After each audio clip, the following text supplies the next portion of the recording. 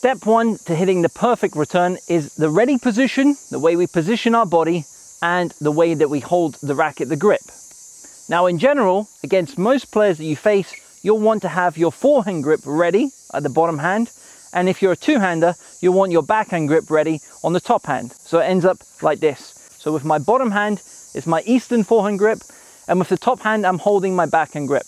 Now what happens is, if it comes to my forehand, it's very easy. I just take the top hand off and I hit that return.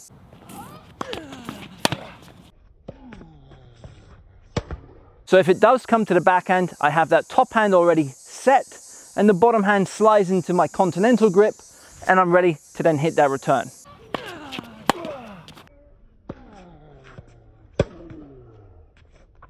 And it becomes a very quick motion, and this is so important when we're actually facing those bigger servers. Time is of the essence. The more time that we can create for ourselves, the easier those returns will be. Now if you're a one-hander, you can have the forehand grip ready, and you can have your non-hitting hand holding the throat of the racket like so. If it comes to the forehand, it's easy. If it comes to the backhand, you have that top hand helping you to grip change into your backhand grip so that you can drive it. And at the same time, we want to have a wide athletic stance so that we're ready to push off to either direction. And also we want to feel like we're able to cover more ground. If I stand upright like this, it's very hard for me to then get into the ready position to push off. Whereas if I'm already in this low center of gravity base, I have my feet quite wide, it's around 1.5 to 2 shoulder widths apart we want to stand, and I'm in this position here, now I feel like I'm ready to push off quickly to those wide returns. It also gives your opponent the illusion that you're covering a lot of ground. If I'm standing like this, they feel like they have a lot of space to aim into on either side. Whereas when my stance is wider, I suddenly look bigger. I suddenly look like I'm covering more ground, almost like an eagle when they extend their wings. We want them to feel like the court is much smaller than it actually is because we're covering so much ground with our stance. Think about Novak Djokovic when he's returning. He looks so balanced, he looks so ready to push off, and it all starts with his stance, his wide athletic base, which allows him to then push off to those wide serves and cover more of those tough returns.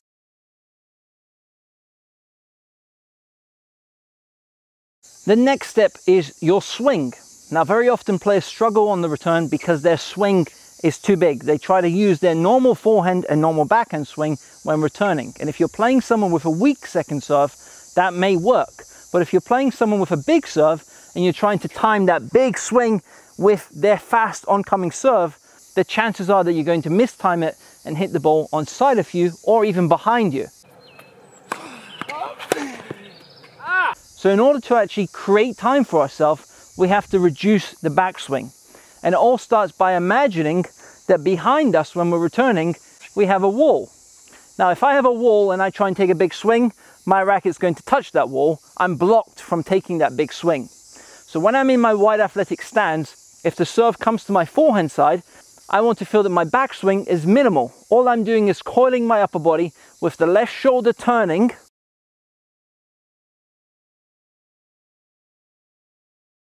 So it's that split step, that body coil, which produces that slight backswing. Now from this position, if I want to meet the ball out in front, it's very easy for me. I just go to the ball and it's almost like I'm catching the ball on my strings. This is the same principle on that backhand side. If I'm a two-hander, I go from this ready position, I coil with my right shoulder, I get to this side-on position, I'm ready now to go and meet that ball out in front.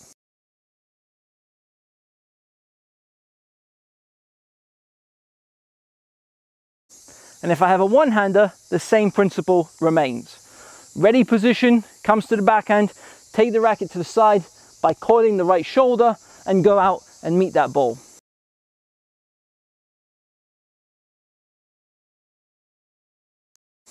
What happens is when we coil the upper body, we're storing energy in those major trunk muscles, especially the side obliques. And when we release that, when we uncoil, it produces a lot of power. It's like throwing a heavy medicine ball. If someone gives you a ball and tells you just to use your arms, it's very hard to produce power by just this. But if I'm using my entire body, the coil with the upper body, the hip loading, the loading with the legs, now suddenly I'm using the major muscle groups, and this is what we want to have on that return.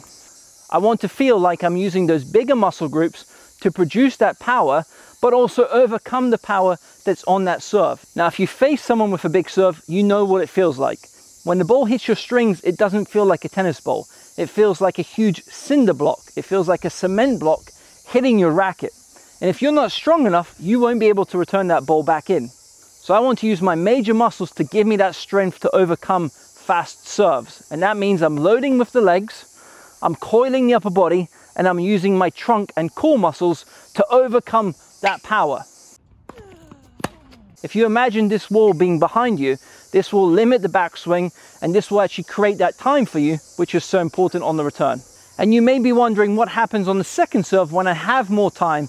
Do I still have that small backswing, or can I take a bigger swing? Now the answer is both. You can still have a smaller backswing, but you can move forward and take the ball on the rise.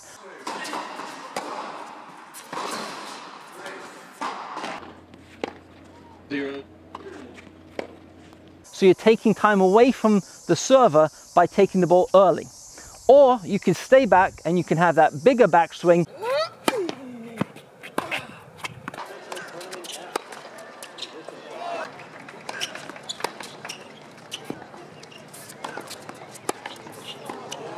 Now, if you want to chip the return, it's very similar. When we're facing that first serve, we want that wide athletic stance. We want to be holding the continental grip, and whichever side it comes to, it's very easy for me now to just chip that return and get it back in play. The swing, once again, when facing those bigger servers is minimal. I'll just take the racket to the side and I'll go out to meet the ball, very much like a volley. You don't have a big backswing on the volley. You simply go to the point of contact and meet the ball out in front. And this is the same with those chip or block returns when you're facing those big servers. And the third step is your footwork patterns when returning. Now, if the ball comes to my forehand, I want to be loading on my outside leg.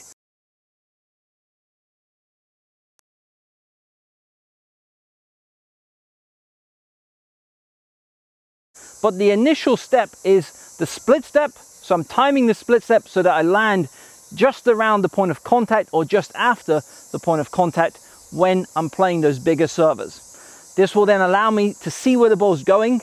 I can then push off to either the forehand side or to the backhand side. So if it comes to the forehand, from this position, I've done my split step. I now open up my right foot so it becomes a step out with my right leg. And from here, I can load this leg and I can drive onto my left leg. So it becomes a two-step pattern. Split, right, left.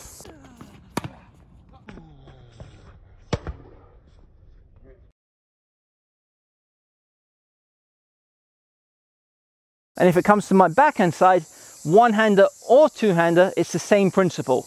I land, I open up with my left leg, and I go left to right.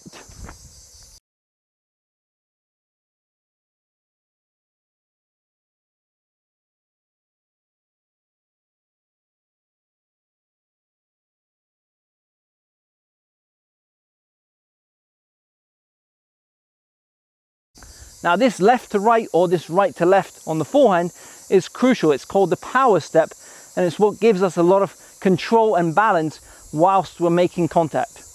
If I time this step at the right moment, I'll be hitting the ball whilst I'm doing that power step. From this position, if it comes to my backhand, I load on this outside leg, my left leg, and I have that power step through the point of contact onto my right leg. So it's left to right. This also allows me to cover greater distances and push off to those wider return of serves. If it comes to my forehand, the same thing happens. Load up on my right leg and then have that power step onto the left leg, which allows me to cover those wide serves on either side. So the power step, work on it and master it. This is one of the keys to having a great return of serve along with the swing. And where should you aim your return of serves? Now in general, you want to aim across your body line. This means that on the backhand side, I'm always returning back into the middle of the court or to my opponent's backhand.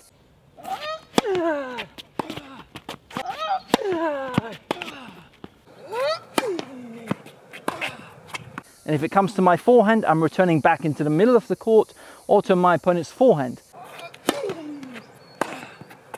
Once you start going down the line, it becomes higher risk, and then the percentages play into the hands of the server. Now, one of the best return of serve strategies is aiming for the feet of the server. When we hit a serve, the most vulnerable position that we're in is when we land.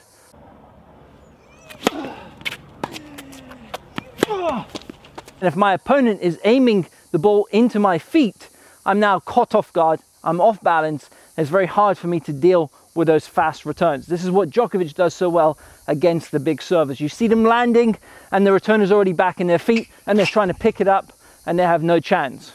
So aiming into the feet of the server is a great way to exploit them when they're off balance. Now, if you're taking that second serve on and you come into the net, so either a chip and charge or a block and coming forward, then you can aim down the line, and this is because you're covering the right side of the court. So aiming that approach shot down the line is your best bet. So there you have it, how to hit the perfect return of serve in 3 simple steps. I hope you've enjoyed this lesson. I hope you're going to work on these tips, and I hope that you'll be able to break your opponents much more often.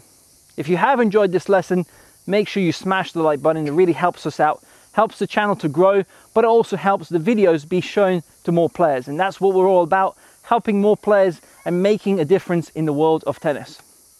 If there are any lessons you'd like to see from us in the near future, leave a comment down below and we'll film the top suggestions. Signing off, Coach Simon from TTT. All the best and see you soon, guys. Take care.